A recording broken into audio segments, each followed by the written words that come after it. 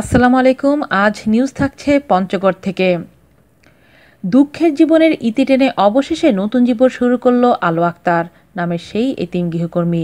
রোববার রাতে পঞ্চগড়ের বোদা উপজেলার সাকোয়া সরকারি প্রাথমিক বিদ্যালয়ের মাঠে আনাড়ম্বর এক অনুষ্ঠানের মাধ্যমে বিয়ে দেওয়া হয় আলো আক্তারকে। তার বিয়েতে স্থানীয় জনপ্রতিনিধি, রাজনীতিক, সাংবাদিক, গণ্যমান্য ব্যক্তিবর্গ ছাড়াও সাকোয়া এলাকার বিভিন্ন স্তরের মানুষ সরব উপস্থিত ছিলেন।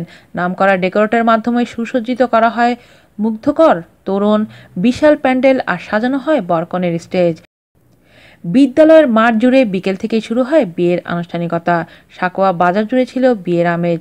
আলোর জীবন আলোকিত করতে বরযাত্রী নিয়ে রাত 8টায় বরবেশে আসেন আমিনুল ইসলাম।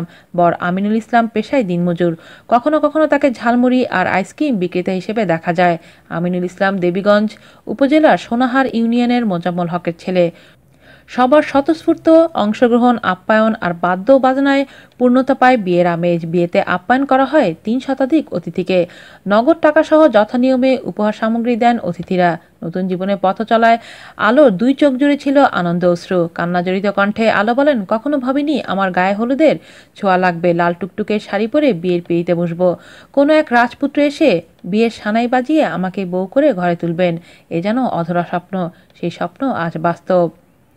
স্থানীয় মিল চাতাল ব্যবসায়ী হাফিজুর রহমান ও স্থানীয় শিক্ষক এ.কে.এম. মাসুদুর রহমানের উদ্যোগে বিয়ের আনুষ্ঠানিকতা ও সহযোগিতায় ছিলেন সাকোয়া ইউপি চেয়ারম্যান শাহেদ জাহাঙ্গীর সহ আরও অনেকেই। সাকোয়া ইউপি চেয়ারম্যান ও স্থানীয়রা জানায়, প্রায় 25 বছর আগে অজ্ঞাত স্থান থেকে সাকোয়া এলাকায় আসেন আলো আক্তারের মা মর্জিনা বেগম। ওই সময় তিনি মানসিকভাবে বিপর্যস্ত ছিলেন। স্থানীয়রা তাকে মর্জিনা পাগলি বলেই ডাকতেন। মূলত বিবেক বিবর্জিত পথভ্রষ্টদের আগ্রহে অন্ধকার জগতে বিচরণ শুরু হয় মর্জিনা পাগলির। তবে এর মধ্যে মর্জিনা পাগলির সঙ্গে সখ্যতা গড়ে ওঠে স্থানীয় আফাজুল ইসলামের। মর্জিনা পাগলি বিভিন্ন এলাকায় ঘুরে ফিরে দিন শেষে আশ্রয় নিতেন সাকোয়া ইউনিয়ন স্বাস্থ্যকেন্দ্রের বারান্দায়। সেখানে অবস্থানকালে জন্ম হয় আলো আক্তারের। শিশুকাল থেকেই আলো অন্যের বাসায় গৃহকর্মীর কাজ করতেন। তবে সামাজিক মর্যাদা নিয়ে কোথাও টিকতে পারেননি আলো আক্তার। 8 থেকে 9 মাস আগে মায়ের কাছে ফিরে আসেন আলো। এরপর থেকেই মেয়ের বিয়ের জন্য স্থানীয়দের দ্বারে দ্বারে ঘুরতে থাকেন মর্জিনা বেগম। তার মেয়ে আলো আক্তারও একটি অন্ধকার জগতের স্থায়ী বাসিন্দা হতে পারেন এমন আশঙ্কায় অস্থির ছিলেন মা মর্জিনা বেগম। জাগ্রত বিবেকের স্থানীয় মানুষরাও চেষ্টা করতে থাকেন আলোকে বিয়ে দিতে। খুঁজতে থাকেন আলোর জন্য পাত্র। অবশেষে এক আইসক্রিম বিক্রেতা মজিবুল হকের কাছে উপযুক্ত বরের খোঁজ পান ব্যবসায়ী হাফিজুর রহমান, এ.কে.এম. মাসুদুর রহমান সহ স্থানীয়রা।